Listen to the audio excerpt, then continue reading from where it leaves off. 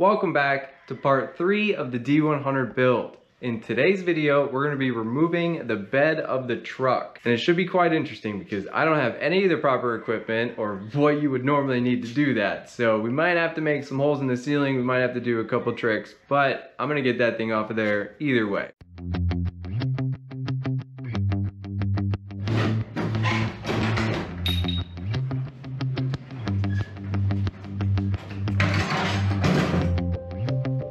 With the tailgate now off, we can get a good look at the bumper. So this guy's pretty heavy and I want to get it off of there. You can see we've got this thing made out of all of this steel.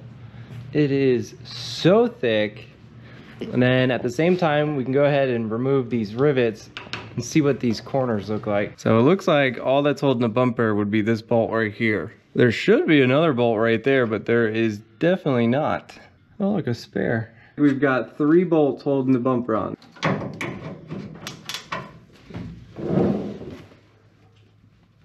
Oh, that one's on there.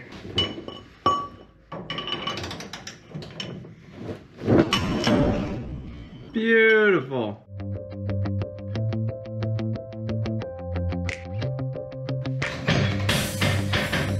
We got some wires. Should only be the wire for these 2 lights. Otherwise, everything else should be contained to the bed.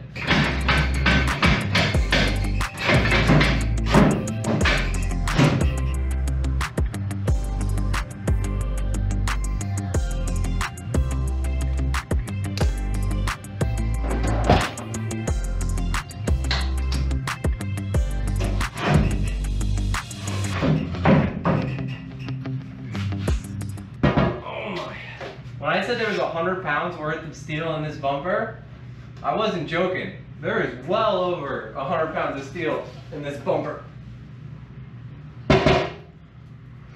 Whew. With that bumper off, we can see there is a little more rot on the bed. This is more of that floor pan stuff. How did he connect it here? What is this joint? Look at all the crud.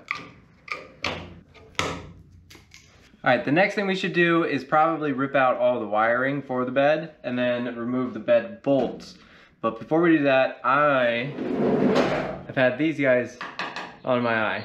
I really want to see what's under these corners because it's not looking good if it's rusted out right here. So I'm going to drill these out real quick.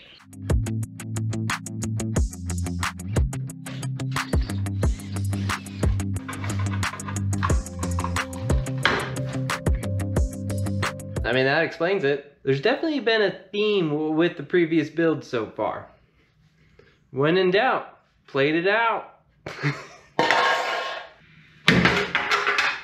Instead of dealing with the rust, they made a plate, they patched it over, and they let it sit, and then it rusted out even more, and now it's way worse than what it would have been if they would have just left it to freak alone.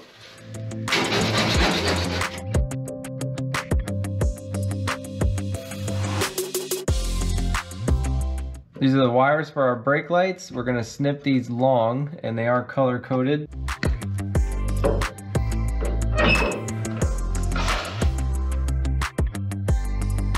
Why do they go out and around? That is weird. What the hell? Well, you know what I didn't do? I didn't label the brake lights, but I think I can figure that one out. Now that we've got the wires safely removed, I'm gonna remove these plates. This one's got a lot of rivets. Let's pull this one.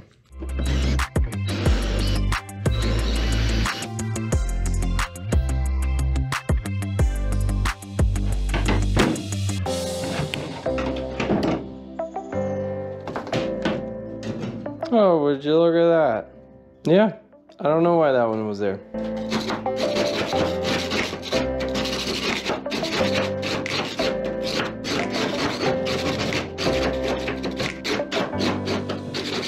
There wasn't even a hole there. Why did we do that? All right, the only thing left should be these bolts right here. We've got this guy, and then a few more along the line on both sides. And we've got 2 options to take care of them. First, we're gonna try the way you should do it. And second, we're gonna try the way that's gonna work. So, follow me. If you've never worked with this style before, it's recessed into the sheet metal on the bed and it's got a square cutout. So square peg, square hole, and then you should technically be able to get in there and loosen up the nut that's on the back side of it. Technically, it shouldn't turn. I'm gonna go ahead and hook the ratchet up to the bottom side of that. It doesn't even fit like that. Yeah, I'm not even gonna attempt to do that. We're cutting them. No. Nope. I can't even hit my hand in the air to turn that freaking ratchet.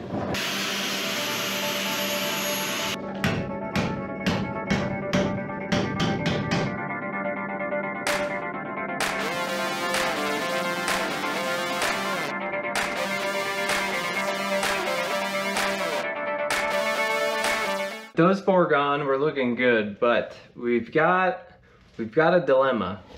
There's no way I'm gonna get a grinder in there to be able to grind that down on either of those. So we're gonna give it a shot, but we're gonna go under and see if we can remove the nuts. If not, I'll have to get tricky with a Sawzall.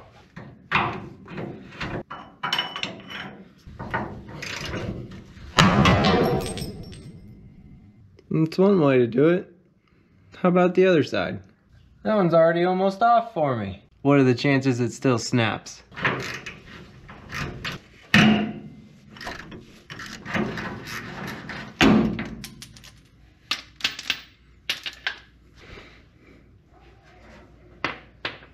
What did I just take off? Are you kidding me? It was double nutted. Well, that sucks. Just when you think you're ahead.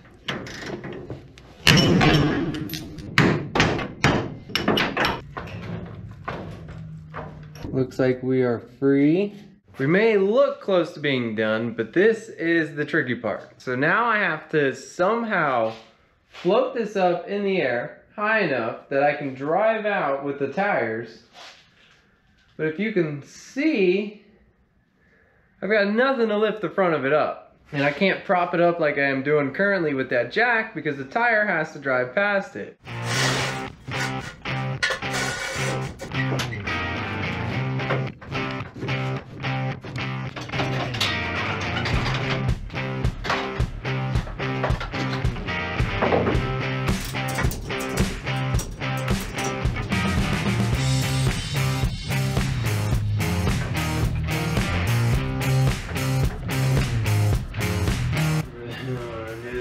I'm about to.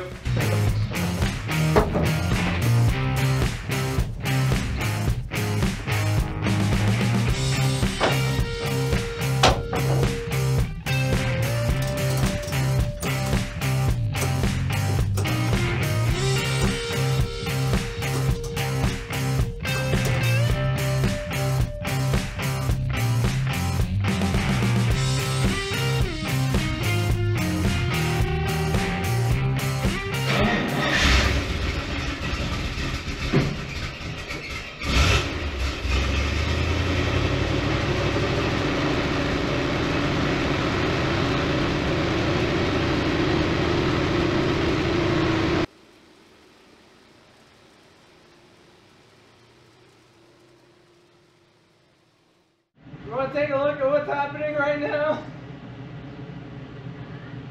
You want to see what's happening right now? Come take a look. Okay, is that inside? Did you dig a hole? No. Ah, look at you. No holes. I used the existing bracketry. It was just strong enough that. Alright. Don't try this at home. Don't hang your truck bed from the garage door bolts. That's not a good idea. Don't do that. I did that. Don't do that. Now I gotta figure out what to do with this thing. This cart looks really nice. I might clean this off and that might be my dolly. I think that's what we're gonna do. Gotta figure out how to lower it. That'll be interesting.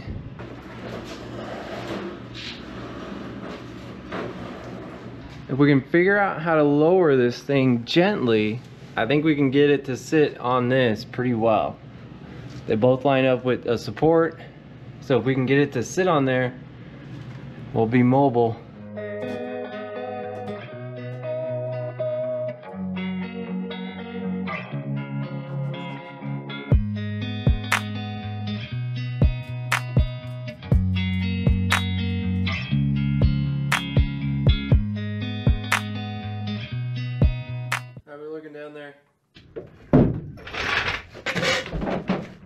wasn't even that sketchy. I don't know what you're talking about. That was totally fine. Not only is it off the truck, but it's mobile. Yeah, buddy.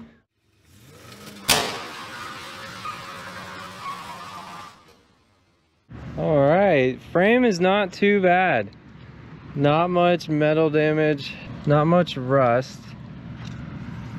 Not bad, not bad, not bad, not bad. All right, that's good news. We've got a nice and straight frame.